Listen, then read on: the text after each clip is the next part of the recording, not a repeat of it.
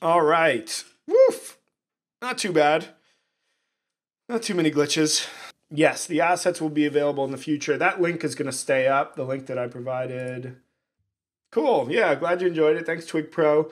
C-Stracken asks, am I going to be doing more on this controller next? I don't think so. At least I don't have it planned. If you guys have specific questions for more stuff in this 2D platformer physics world, I would be happy to think about it. But I think that covered a lot of the basics that I wanted to cover. Yes, you can totally use Penny for your games. And hopefully there's actually a lot more sprites and stuff that were done in this universe. And so hopefully we'll be able to release those soon too. But there's some nice little tiles for the environment that you can get out of the package. And obviously all her animation and stuff is there.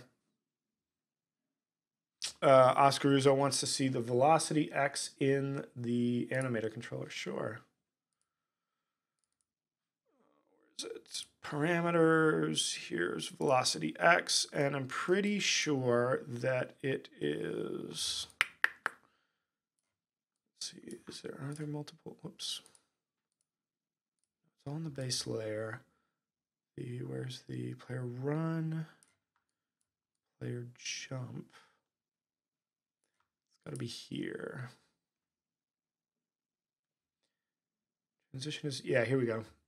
So if the transition from idle to run, if velocity x is greater than 0.001, we're going to transition to the run animation.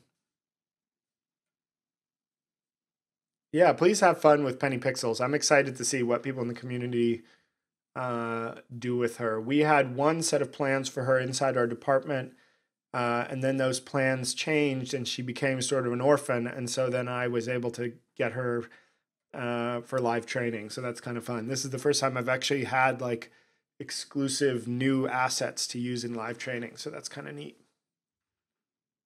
Thanks, C-Stracken. If you're getting an index out of range error, it's got to be the array. It's going to be the array or list. Make sure you're initializing them with some size.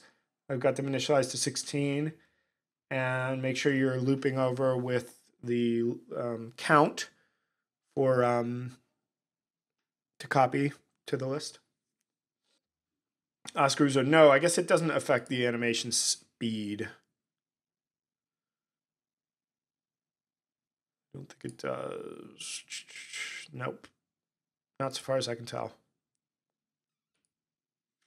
Let me see. Ramez44B is asking about rigidbody 2D dot position. I'm just going to pull it up in the manual. Yeah, Ramez44B writes that he found this in the manual. The rigidbody 2D component overrides the transform and updates its position rotation defined by the rigidbody 2D. Note that while you can still override the rigidbody 2D by modifying the transform component yourself, doing so will cause problems such as game objects passing through or into each other. That's why that was always my understanding, is that you'll get better, more consistent physics behavior by moving the rigid body than moving the transform. I just got a message from my coworker Melvin, who works on the 2D stuff, says he's watching. What's up, Melvin? Thanks for your help with all the 2D stuff. It's amazing. Oh, he's given a better answer about the rigid body 2D thing. Let's see. Okay, Melvin says, rigid body 2D position sets the position instantly. Interpolation isn't available, and you can move into overlap with other colliders, so any callbacks are in an overlap position. Rigid body 2D move position moves to the position during the next fixed update. Interpolation can be used, and because the kinematic body is moving through the intervening space, it'll correctly collide and report for collision callbacks that occur along the way rather than just the overlap at the new position. There you have it, folks. This is the man who knows, as opposed to me, who clearly doesn't know. Thank you, Melvin. Terrific. No, thank you, Ramus44B. I'm glad to hear that you got to join us live, and I'm glad that you enjoy the archives. I have a lot of fun doing these. It's fun. Doing them live is more fun than just doing them recorded to tape by myself, to quote unquote tape, hard disk. Yeah, it's better energy doing it live.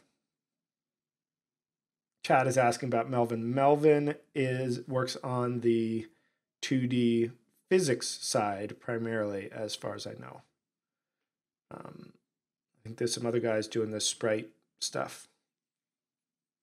Awesome. Okay, guys. So if you got last questions, toss them in the chat.